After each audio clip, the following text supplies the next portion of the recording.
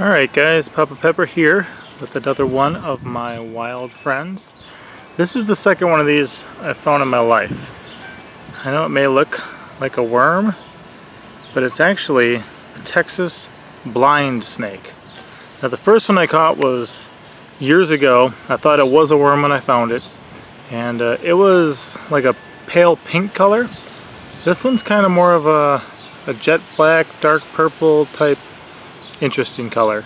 It actually does have, its little head up here, and then the back side of it's got a kind of pointy little tail.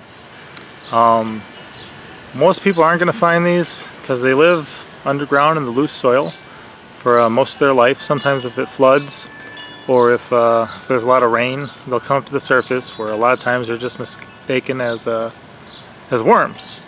They're native to the southwestern United States and then northern Mexico. They'll get almost a foot in length. Both ones I found were just a couple inches like this, but even so they're very, very slender.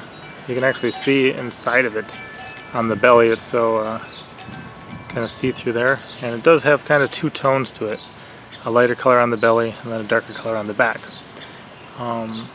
Like I said, they're mostly, if it wasn't for the scales on the one I found before, I would have thought it was a worm. And then I noticed his little black eyes and his little tongue.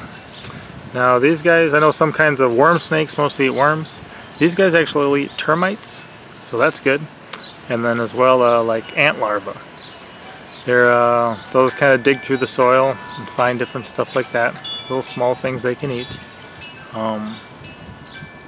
Was kind of, there's three, I think, subspecies of it, three different little kinds. So I'm not sure if the pink one I found before and this one are different kinds, or if they can interbreed.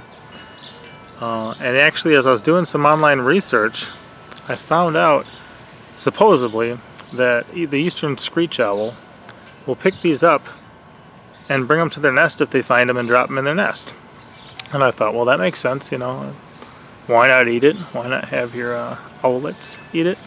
But supposedly they drop them in there to clean it of parasites, where it's going to eat whatever little bugs might be living in the nest. And if that's true, that is crazy that those animals would, work together in that way. But perhaps they were created to do so.